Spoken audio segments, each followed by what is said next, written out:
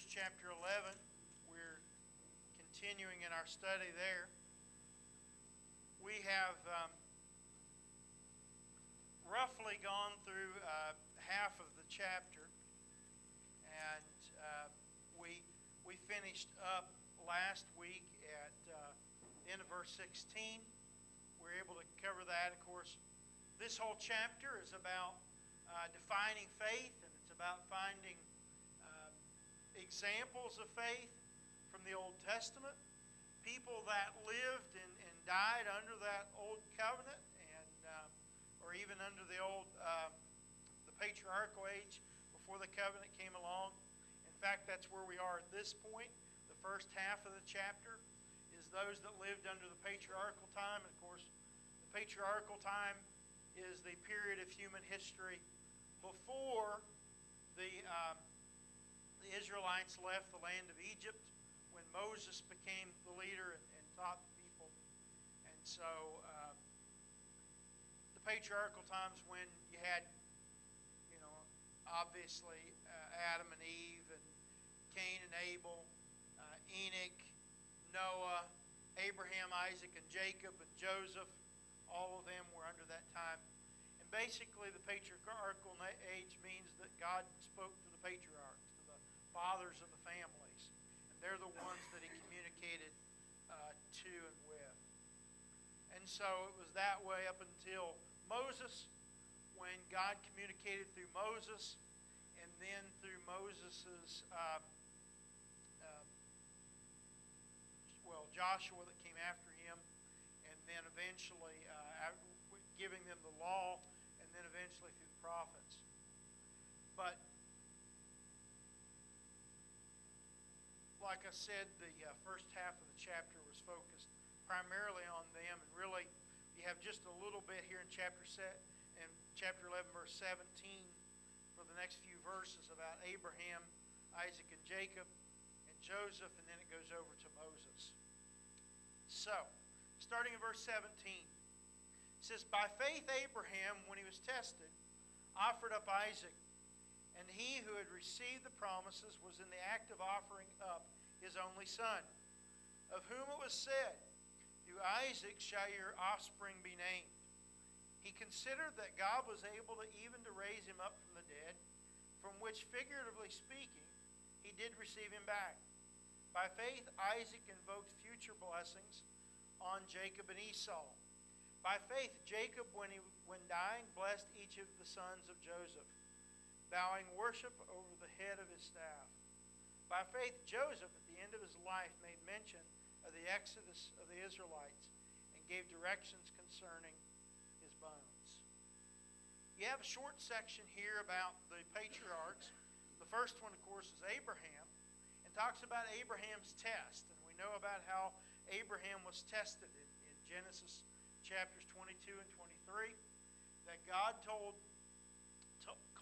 Abraham to go to the mountains of Moriah, and to go to the top of the mountain, and that he was to offer Isaac as a sacrifice. And we know that he took a couple servants. He took Isaac, and then he left the two servants, and then he went on up to the top of the mountain with Isaac. We know that he built an altar, and he laid down some wood on that altar that Isaac had carried up the mountain. We know that Abraham was 100 years old when Isaac was born, and Isaac's old enough to carry the wood up the mountain. And he even asked, "I've got the wood, and you've got the fire. Where's the sacrifice?" And Abraham makes that very powerful statement to his son, says, "God will provide." They go up to the mountain, he makes the altar, lays the wood, and then he asks to tie up Isaac, and he ties his hands and his feet. And Isaac is probably, if not a teenager, he's pretty close to it. I mean, he's not a tiny little kid, or he wouldn't be able to carry all the wood for the sacrifice. He's able to carry a pretty decent-sized bundle of wood, and to be smart enough to know to ask a question like, "Where's the sacrifice?"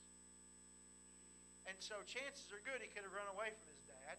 He could have put up a fight.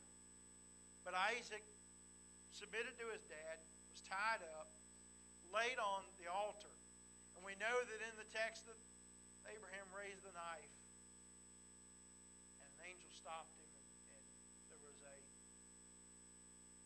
ram caught in the brush, and he untied his son, and he sacrificed the ram that was there. And, this is the mentioning of what he had done. Abraham believed God's promise that the nations, all the nations of the world will be blessed through Isaac, despite the fact that he thought he was going to kill Isaac. And so Abraham knew that God could raise him from the dead or do any number of things to stop him. Abraham did everything but slit his throat. He was ready to do it at God's request. And he did not, because he was stopped. He received him back just kind of like he was back from the dead. And of course, you think about the imagery that's here. Isaac wasn't sacrificed, but what was put in his place? Well, a sheep was put in his place. We very much are in a similar situation in theological terms.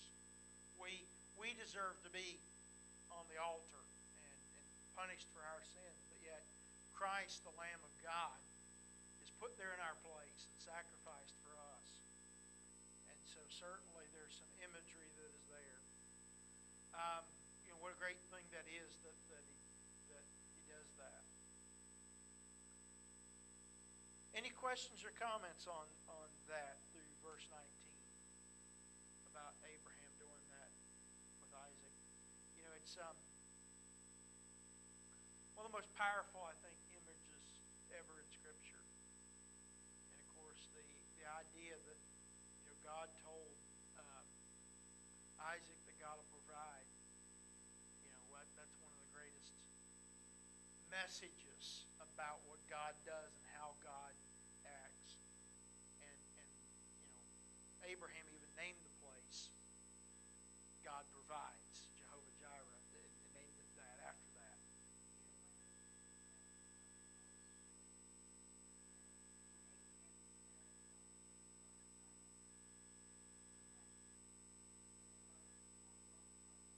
Right.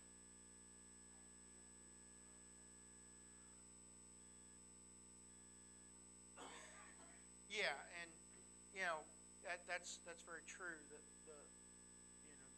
they tried to change God's plan by having Abraham marry Sarah's handmaid Hagar and have a child by her, and that caused a lot of strife and difficulty for them. Even though polygamy was an allowed thing at times in the Old Testament, it was a practically necessary thing in some ways. In almost every society in all human history, there's been more women than men. Men get themselves killed. They get gored by oxen, they die in war, they whatever. There's almost always more women. In an ancient world, how is a woman going to be protected? She had to be under a man's protection, or else she was in an extremely vulnerable situation. So if it wasn't her father's house, it probably had to be somebody else's house. And God allowed that. It was never what God designed. It was never what God wanted. But it was something that was allowed for that time, for that part in history. And I'll tell you, the instances that it takes place, the biggest problems they have in their life are the result of the relationships involving the multiplicity of marriages. It was the problem between Jacob's kids, the ones that were Leah's, and the couple that were Rachel's, and that were the handmaid's kids. They didn't get along well, and that's why they threw one of them in a pit and told their father that he died. Joseph. The problem with Abraham was the problem between Hagar and Sarah. And, then you had all those instances.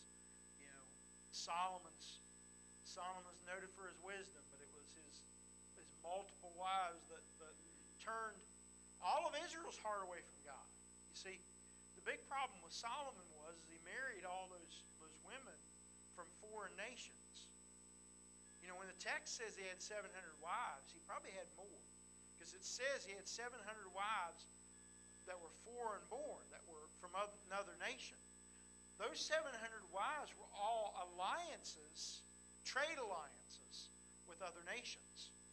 He probably married a few of them that weren't outside of the country. He probably married a few of the Jewish women. And so it was probably more than that. The minimum of 700. And so what he allowed them to do was they brought their foreign gods. And so he brought idolatry into Israel because he brought on all those foreign women with their idols. So he allowed each of them to do their own religion, and it turned his heart away from God and eventually the people. It was exactly why God wanted all those people run out of the land. And even the ones he did run out, well, Solomon brought them in.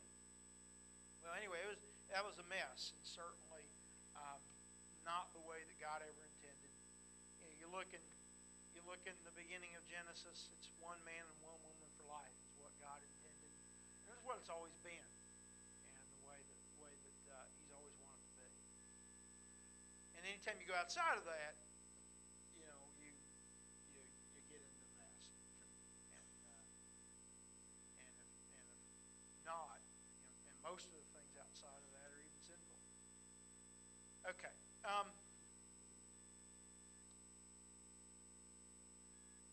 Also, Isaac, he blessed his sons, Jacob and Esau. And of course, we know about all that with Jacob tricking his father and his father's poor eyesight and tricking him by putting on the goat skins by way of his mother and just all of that.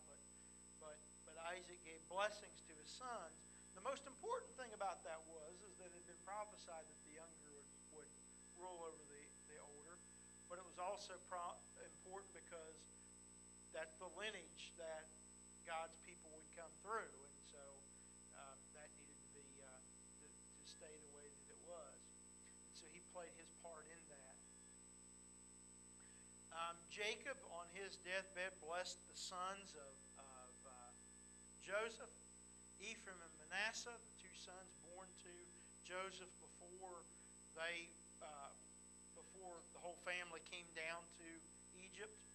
Those two sons were blessed in such a way that they became half-tribes. The 11 other sons of Jacob received a tribal allotment.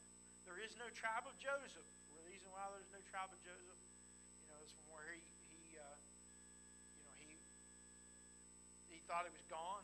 Jacob did, and so he, as far as the inheritance goes, took on Ephraim and Manasseh, and they each got a half-tribe. And so there's 11 tribes plus the 2 half-tribes to make the 12. And so, although that's 13 technically, that's the way that the tribal allotments were. That's why there's no tribe of Joseph. And then verse 22, by faith Joseph at the end of his life made mention of the exodus of the Israelites and gave directions concerning his bones. You know, I had read that over the years and thought, Joseph did a lot of amazing things. Okay? Joseph takes up roughly 13 chapters of the text. His life is Genesis 37 through 50. And I would put Joseph's life in some pretty elite company.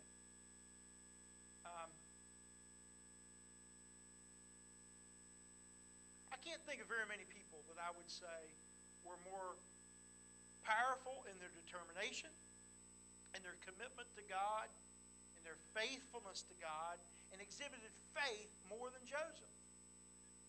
I mean, he's the one that had the dreams. He's the one that was sold into slavery by his brothers.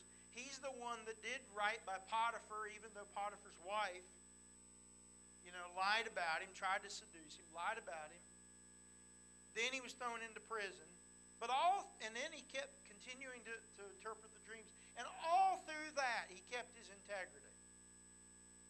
I mean, Joseph stands taller in his actions and his behavior than just almost anybody else in Scripture. I mean, obviously Christ, but there's very few people that Joseph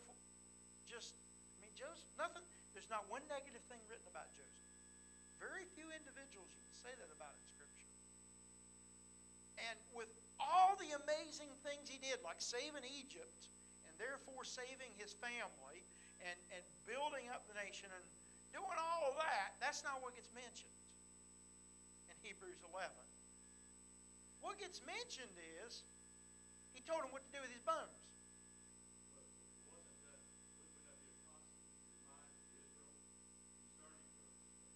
That's exactly right. And that's where I was wanting to go with that. Joseph did a lot of things. You could fill the chapter with what Joseph did. But Joseph on his deathbed said, here's what I want you to do. I want you to take my bones and I want you to put them with my father and my grandfather. It was a foreign land in Egypt. But here's the thing. What do? When the Israelites leave Egypt in Exodus, they plunder the Egyptians. They take their silver and their gold, and because they've had all the 10 plagues, and the Egyptians are glad to let them go. And it says that that Moses and the others remembered about what Joseph said, and they took Joseph's bones. From the time Joseph died to the time Moses is born is a little over 400 years. And then Moses is 80 years old when the Israelites come out. So roughly almost 500 years, it was in the minds and the hearts of the nation of Israel to say, you know what? Someday we're taking Joseph out of here. There's some unfinished business. And our father Joseph said, one day you're going to carry me out of here. And so with his final breath, he is able to give them a beacon of something to look forward to. That one day we're coming out here, and you're to take my bones. What an amazing legacy that was. When you look at it and think, oh, that's just so simple. I don't want to be buried here. Well, it's more complicated than that in the sense that they made the effort to carry him out. He told them, one day you're going to do that. And, how do you help people have faith and strength 500 years after you're dead and gone? You give them something to do. Some unfinished business. That's what Joseph did. Talk about a powerful thing, that he did that. And when you think about that, like I said, of all the things that Joseph did, that's the one that ends up being mentioned, about giving direction to about his bones. But that was going to be a continual bit of unfinished business that their father Joseph said, one day we're coming out of here. And they knew it. And when they got ready to leave, it's time to take Joseph. Time to take Joseph home. And we don't think of Joseph being a prophet, but that was prophetic that he did that. And anyway, just powerful stuff that's there. And like I say, you could fill the whole chapter with things of faith that Joseph did. Having the faith to keep your integrity in Potiphar's house and in prison, and then when he became prime minister or leading over the nation, he kept his integrity, especially when his brothers came down there. Sometimes sometimes the most difficult thing is to have a little power and to keep your integrity with a little bit of power. And he had a whole lot of power.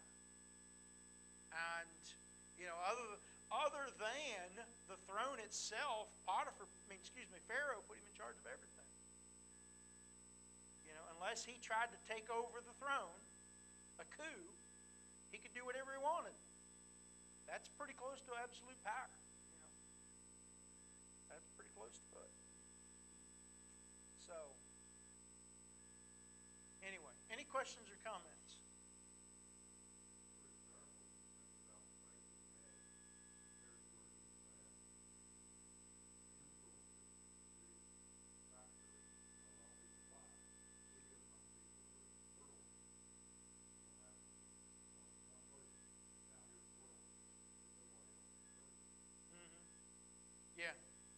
Yeah, and it's certainly true.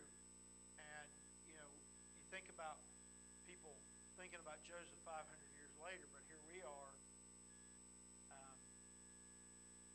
4,500 years later talking about Joseph.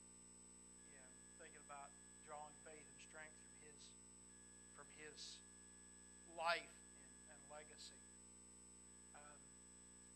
Joseph and some of these individuals, they lived a life that that descendants that came after them could live up to. Good question to ask: are you giving your family a name to live up to or to live down? Just something to think about. Verse 23 says, "By faith Moses, when he was born, was hidden for 3 months by his parents, because they saw that the child was beautiful, that they were not afraid of the king's edict." Of course, the king's edict was to throw all the baby boys into the Nile River. Well, they kind of did that, didn't they?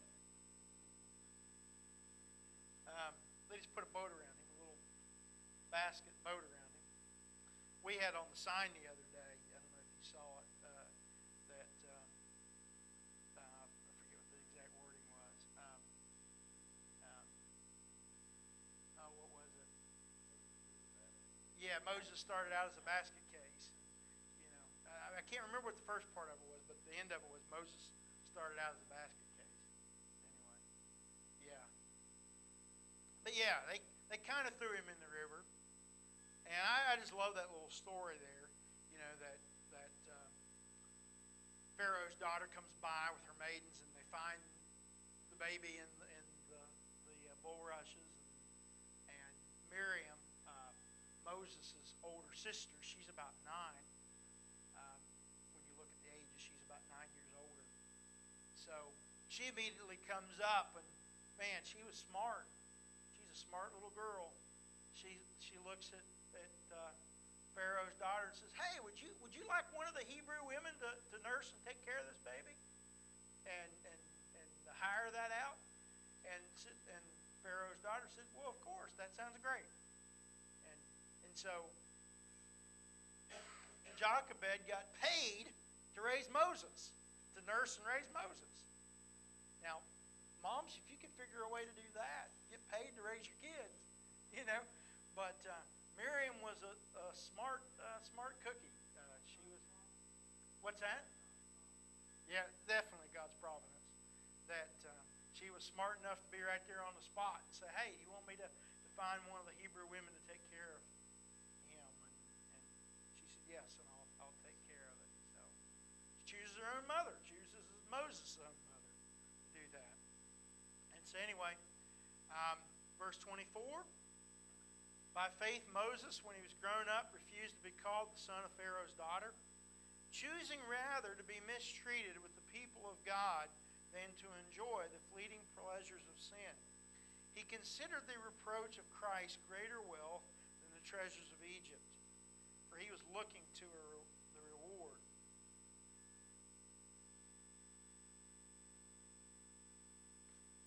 Now this is powerful. Didn't want to hold on to the riches of Egypt, but instead he was rather to look for something else. Isn't it curious and all that?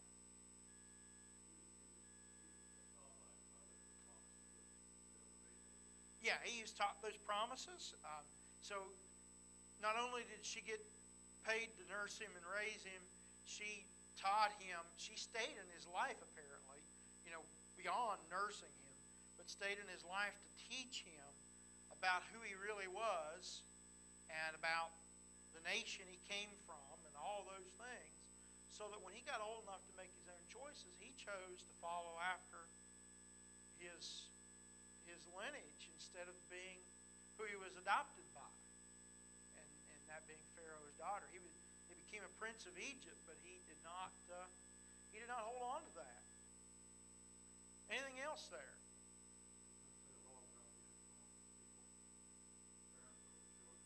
Oh, absolutely. Who had the greater influence on Moses? His real mother, that was the hired hand, had the great influence on him. Pharaoh's daughter had an influence, but probably not anywhere near the impact that the other influence was. Anything else in there?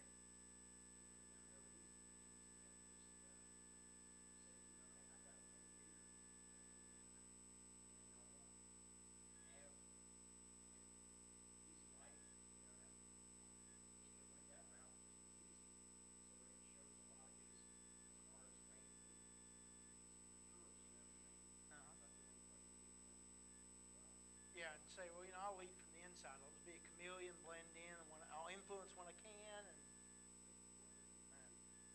yeah. Oh yes, those young years definitely are. They definitely.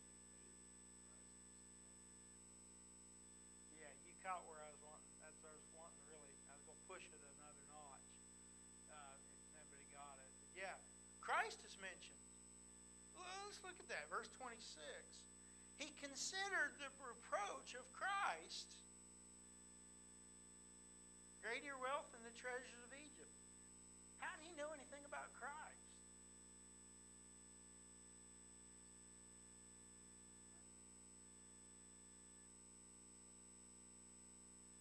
Well, yeah, all the nations of the world will be blessed one day through descendants.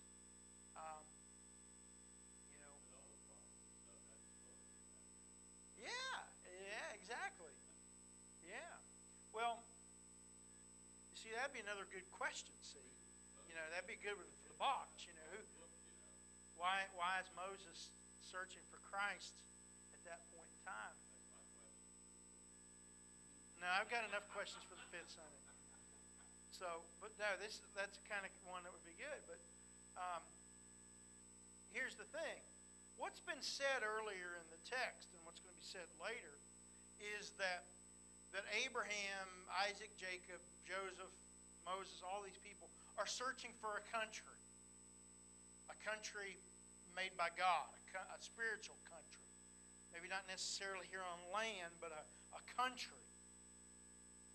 And Moses may have not known all the particulars about that, but he knew following after God and the God that his mother talked about to him was what he wanted over and above anything and everything that Egypt had to offer. Because Egypt had an idolatrous system, which they worshiped the sun and other things, and they had a system that ended up being a lot like what would later come on many, many years later with the Greeks and the Romans. But they were deep into the astrology, and that's why the pyramids are the way they are. And they're really fascinating, by the way, how those are built, and that the pyramids are in the shape of Orion, and a whole bunch of stuff. Just fascinating stuff. But they were very much astronomers and astrologers, and just deep into that. Fascinating, but not the way to pattern your life. It's not the religion that you should follow. Well, he rather instead was going to follow after that country that Abraham, Isaac, and Jacob, and all the others were after. knew about a promised Messiah, knew about one to come, and he wanted that far greater than anything that Egypt had to offer. Yes, Tom?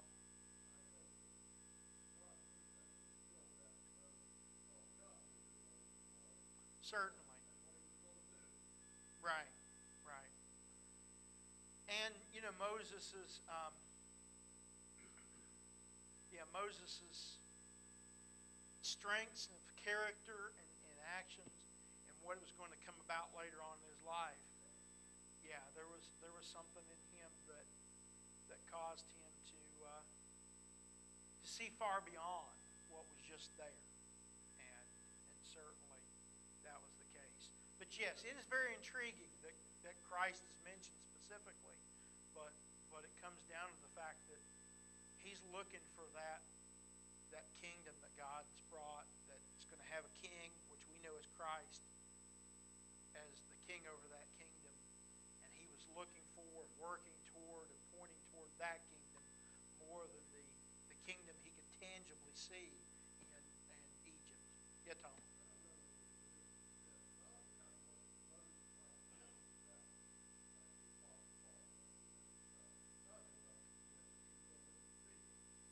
Yeah, and I think that's very true, that there was there are some people's lives in the Bible that are just kind of, they have to make their own choices, but there's just a few people in the Bible that their life's just kind of magnified, greater, like Moses and Paul and some others. They have their own choice. They're still fallible human beings. They sin, make mistakes like all of us. But their lives are just exceptional because of the things they were able to do and be a part of.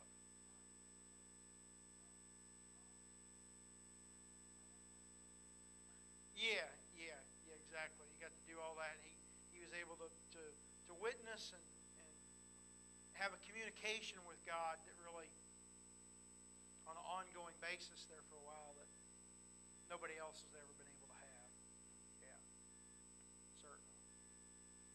Okay.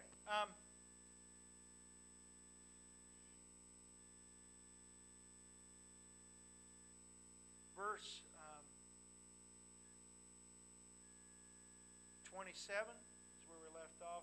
By faith he left Egypt, not being afraid of the anger of the king, for he endured as seeing him who is invisible.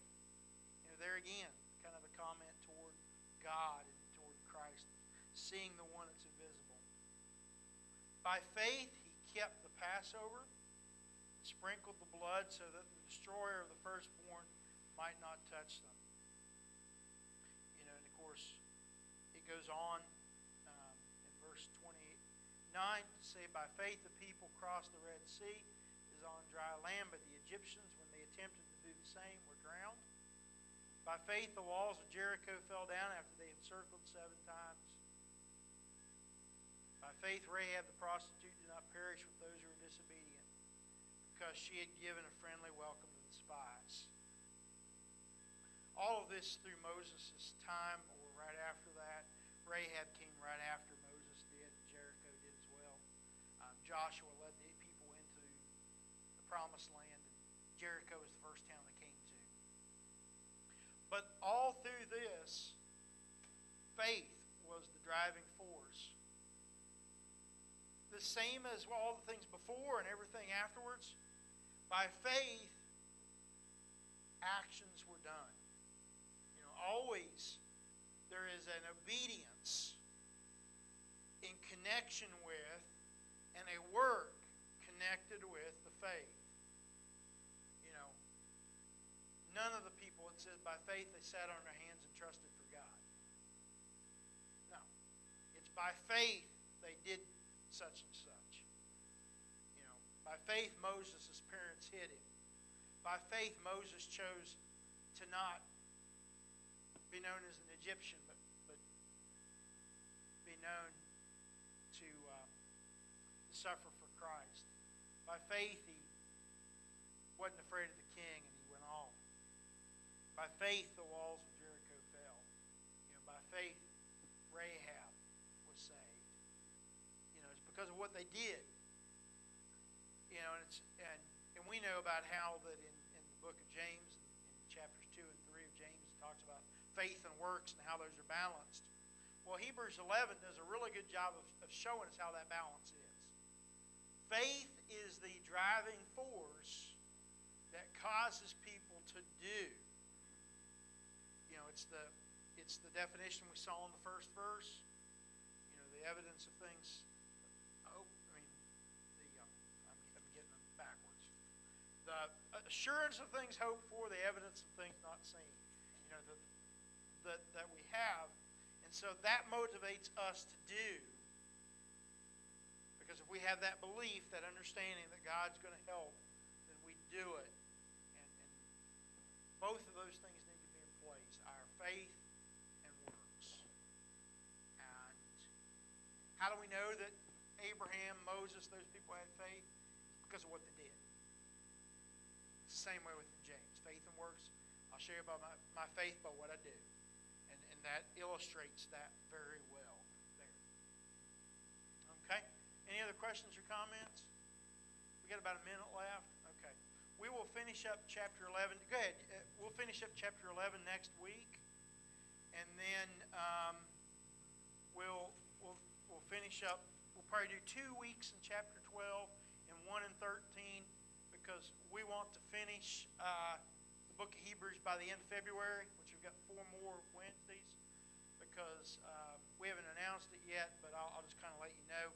We're going to be doing a study starting in March with the congregation and doing so. Be a special study and kind of do something. It's not going to be exactly like the big picture study, but it'll be something where we do together with the middle school and high school and adults. I think it'll be good. I think it'll be good and challenging for all of us. And we'll be telling you more about that in the next few weeks. But just to let you know, we got to get done with Hebrews the next 4 weeks. So pray we don't get snow and we have to cancel Wednesday.